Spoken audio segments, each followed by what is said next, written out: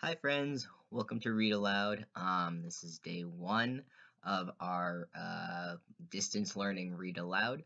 Um, Before we get started, I'm sure you're going to hear this from all of your teachers today, is that we miss you guys. We really wish that we could be in school and we could be doing this with all of you together. But because we can't, we're still going to make sure that you guys are growing your brains as much as possible, and we appreciate you taking that ownership and that control over your own learning too. So we're going to give you some shine right there. So before we get started with our Read Aloud book today, I'm going to explain a little bit how Read Aloud is going to go because it's going to be a little different from how it's done in class. So in your either packet or the folder online, you will see pages that are labeled for each day. So the pages that go with today say Read Aloud for Wednesday, 3/18, and it says Julie Black Belt on it. That's the book that we're going to read. There are two pages that you guys will have to fill out. So there's going to be one page that we fill out together as I read the book to you guys, and then just like there is every day for Read Aloud in class, there's going to be an exit ticket as well. So throughout the story, I'll pause and I'll ask you guys questions, and then you guys should pause the video to write them down on the sheet that you're filling out as we're reading together. Then on the flip side of that sheet, where it has all of the lines, that will be your exit ticket. For your exit tickets, there will be one question that you have to, or one or two questions that you'll have to answer. We want you to use complete sentences because that's good practice, and we want you to use your very best handwriting and try your very hardest, just like you would in class. So let's get started. The first book that we're going to read is called Julie Black Belt, The Belt of Fire. Now, looking at this book, I'm just going to flip through some of the pages. It's a little bit difficult on camera, but I'm going to flip through some of the pages. Look at your sheet in front of you. Based on what you're seeing in this book right now, what do you think the genre is? So I'm seeing drawings. I'm seeing some thought bubbles. Take a minute right now to write down what you think the genre is. Pause the video here and write it down. All right, now that you've written that down, let's get started and we can see whether you were right. Julie Black Belt, The Belt of Fire. Crash! The jade crane soared into action. Like a whirlwind, she scattered her opponents like leaves. Dazed, the bandits stumbled out of the ancient temple. Aha! The belt of fire is finally mine, she declared. Not so fast. She spun and saw a strange warrior behind her. Whoever wears this belt can become the next master, warned White Dragon. Hand it over, or else. The startled heroine wondered what to do.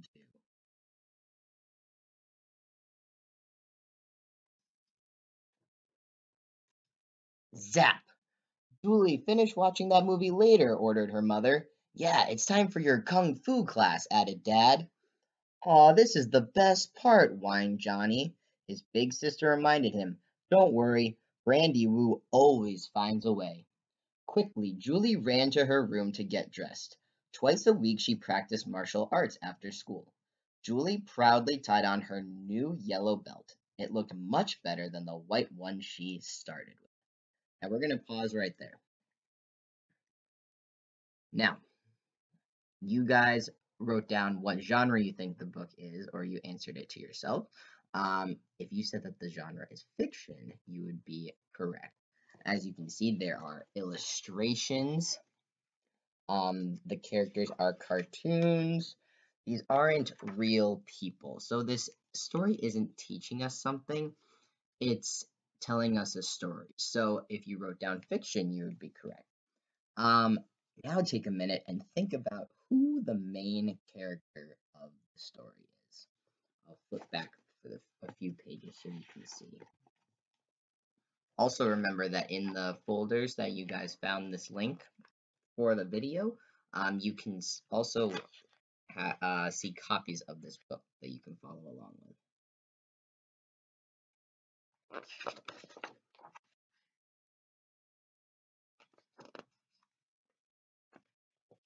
So I'll take a minute right now for you guys to write down who you think the main character is.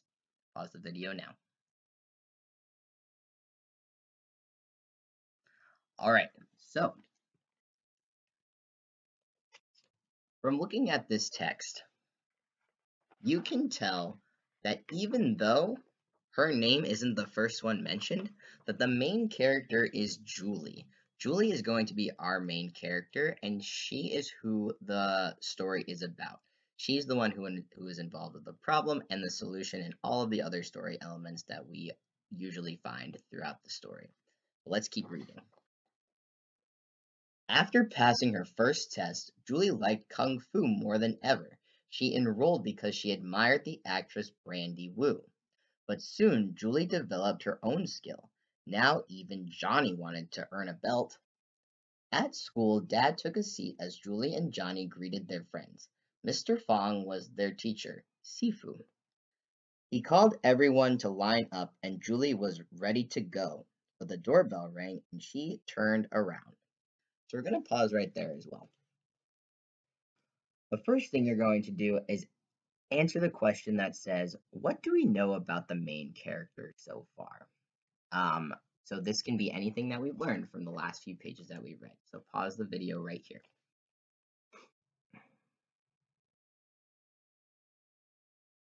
All right, let's get back to it.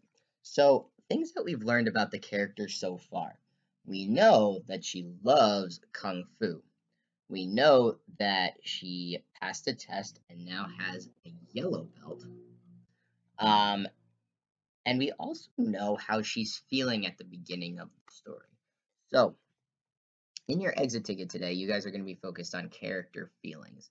So let's think about how she's feeling right now. So take a minute to think to yourself, how is Julie feeling right now? So I'm thinking that she is excited and enthusiastic about her Kung Fu. The book says that she loves Kung Fu. Look at her stance right here. She looks awfully confident and excited about her Kung Fu. She's even watching a Kung Fu movie. It seems like her entire life is all about Kung Fu. Oh, sorry I'm late, a boy apologized. He wore a different uniform but the same color belt as Julie's. Sifu waved and introduced him. This is Brandon. His family just moved into the neighborhood, so please welcome him. Julie, can you scoot over? Asked Sifu. Brandon bowed, saluted, and went to the head of the class. Julie was surprised, but she whispered to her pal Chloe, let's show him a thing or two.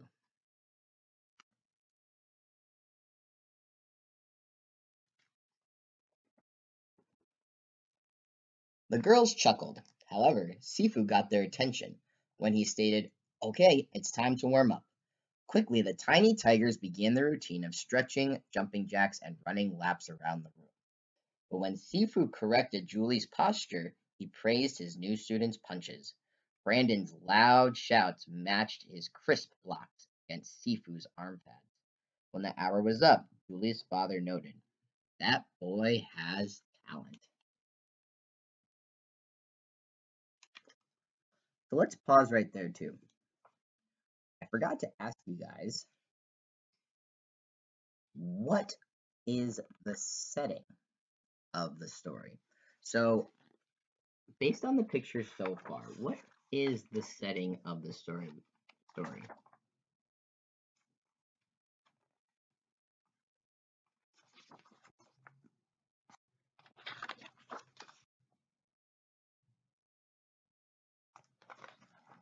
So based on the pictures and where Julie goes throughout the story, you can tell that there are actually a couple of different settings. There is the studio that Julie trains in, and there's also her home.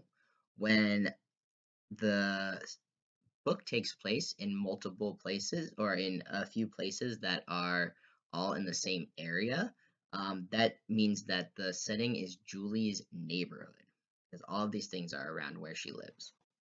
So let's keep going. Back at home, Mom asked, "How was Kung Fu, Tiger?" "A new kid started today," gushed Johnny. "He's way better than Julie."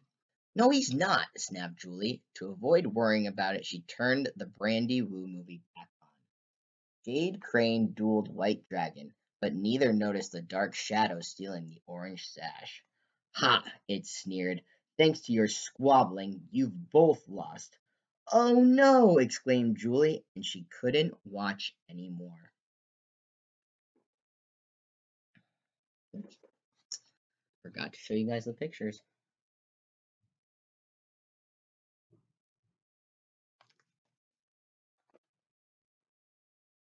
At the next class, Julie vowed to do better, but felt like everyone was watching her. Brandon was nervous too. He wanted to prove himself and make new friends. Both found their movements didn't flow easily. Sifu counted 1, 2, 3, but noticed that Julie's steps and Brandon's forms were cautious. Julie sensed her head and her heart were in different places. She felt odd as the fun ticked away with each passing minute. Got to show you the pictures again. Usually I have friends remind me to show you the pictures.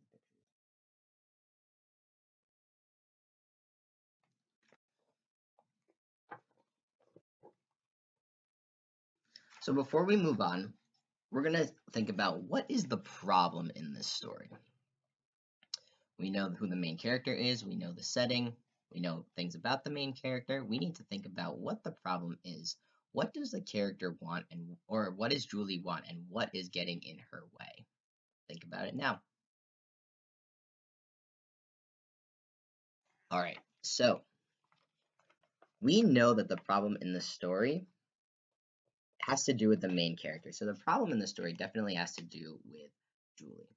Now, at the beginning of the story, Julie felt really confident and excited and enthusiastic about her kung fu. But right now, it doesn't look like she's feeling that way.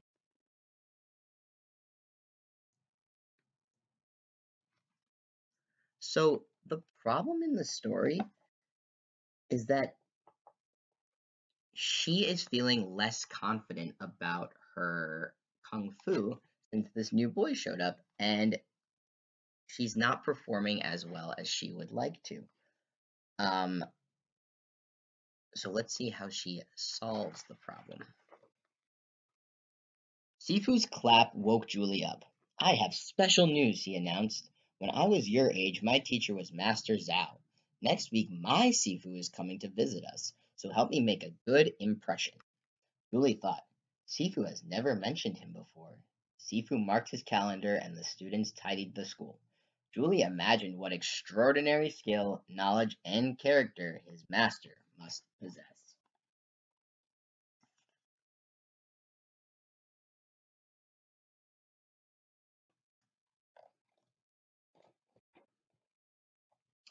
Soon came the day of Master Zhao's arrival. Parents and children waited eagerly. Finally, Sifu entered, holding his teacher's arm. "Oh boy," thought Julie. The class greeted her respectfully. "Good afternoon." "Hello," Master Zhao smiled, "but don't mind me. I'm here to watch." "I'm borrowing one of her lessons to help you prepare for your next belt test," Sifu explained. Once she assigned me a training, or once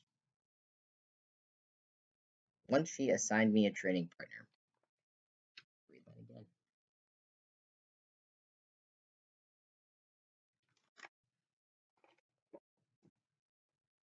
"It was hard at first," admitted Sifu, "but she said, 'Those sparks may fly, two blades can sharpen each other.'" A murmur rippled through the air as Sifu handed out slips of paper. "Okay, see who your partner is." Julie looked at her note and gasped. She glanced at Brandon, who also looked glum. How could she do well when facing off against him? This is terrible, thought Julie. She wondered, what would Brandy Woo do?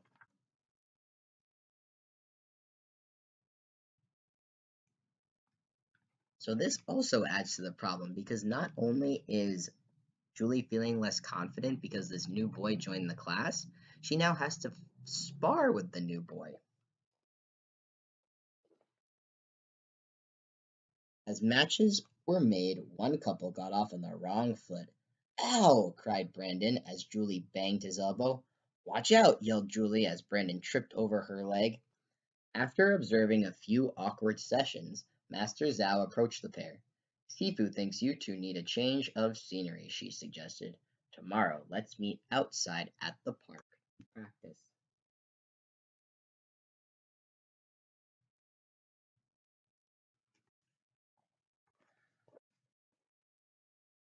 The next day, both kids wanted to show who was better, but Master Zhao advised, look before you leap. Watch me first. She glided from one pose to another. She was calm, confident, and carefree. Everything they were not.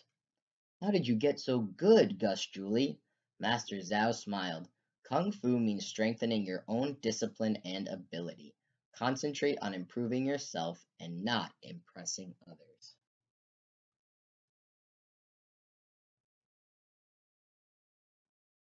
So Master Zhao is saying that they need to focus on themselves and what they're doing, not the other person. The following lessons went smoother. If you have a clear mind, reflected Master Zhao, then you can have clear movement. Soon their energy returned. Brandon struck like a lion. Julie soared like an eagle. In their last week of training, they exercised like a team. You remind me of my two favorite students, talented but very competitive, recalled Master Zhao. Luckily, rivals can learn how to work together.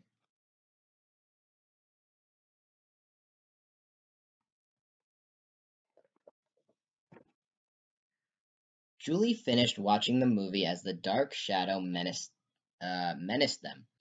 Jade, I'm going to pause right there and start again. Julie finished watching the movie. As the dark shadow menaced them, Jade Crane made peace with White Dragon to tackle their common foe. Watching out for each other, they battled in swirling harmony. After their thrilling victory, their master approached them. Congratulations, she announced. I will guard the belt of fire, but give you these tokens to honor your achievement and friendship. Wow, they did it.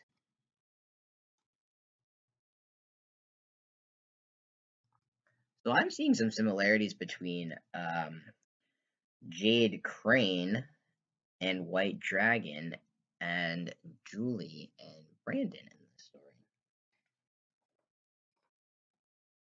Finally, it was time for their orange belt test. At school, Mom, Dad, and Johnny met Brandon's parents. On the floor, Julie and Brandon stood side by side, waiting for Sifu's signal. Begin! Let's go! Nodded Brandon. Julie and Brandon sprung from stances into fast sweeps. Pounding the floor, they traded places on offense and defense. The pair sparred no longer as adversaries, but as allies. Sifu approved. Very good, he smiled.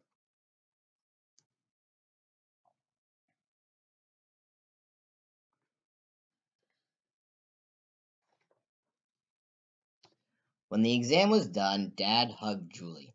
Tiger, you look great in orange, Mom remarked, but it's too bad that Master Zhao is going back home today.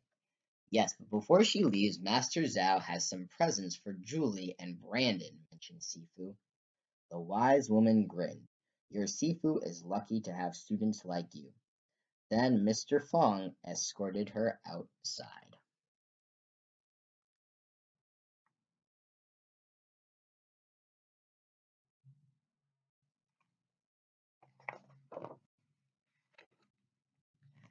Julie opened her box and discovered a familiar looking piece of jewelry.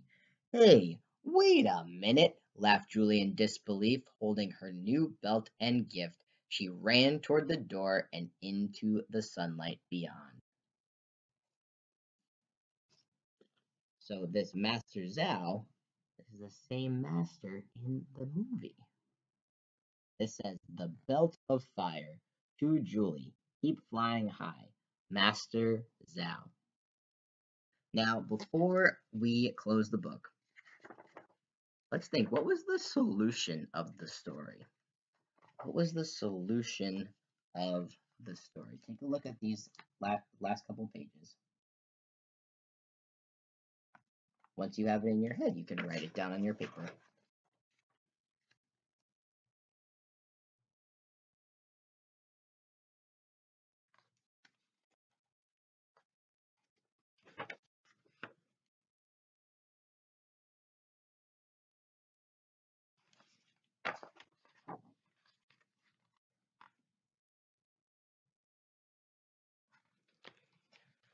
So I'm noticing, when I'm thinking about the solution of the story, that in the middle, Brandon and Julie didn't want to work together at all. They were very competitive and they were competing with each other.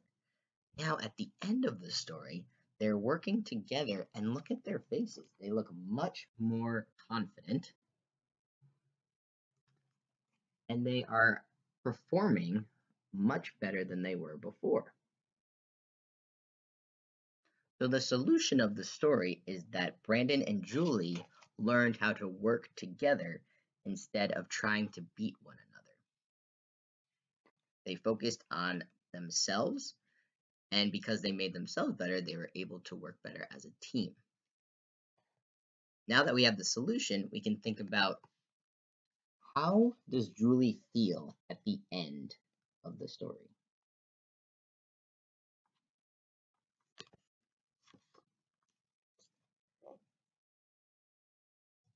Let's see.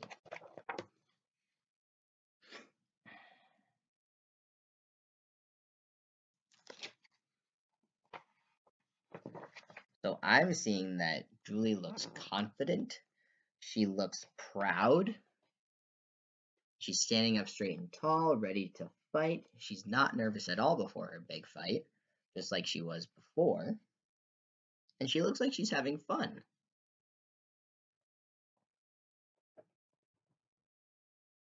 And then she goes to hug her dad, and she looks like she has a really happy face on. And I can tell that she's proud because she earned her new belt. She's got the orange one on, and she's holding her old yellow one in her hand.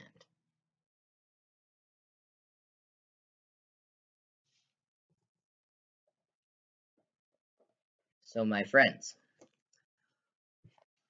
we thought about all of our story elements, and we thought about how the main character Julie was feeling at the beginning, middle, and end of the story.